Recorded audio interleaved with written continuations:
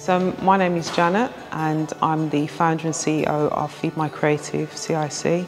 I like to combine textiles and tech together because it makes being creative more fun and more innovative.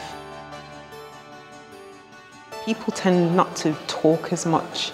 Everybody's on their phone, you take photographs, and if you're anything like me, I've got about 16,000, if not more, photos on my phone. Once you've taken them, then they just get stored in there and you don't really look at them again. And the whole point of this exhibition was to get people talking about photographs that they've taken, what was the story behind it, what was that memorable moment behind that. And I thought, what a great way I've been able to do an exhibition where you've got photographs that would actually tell you the story.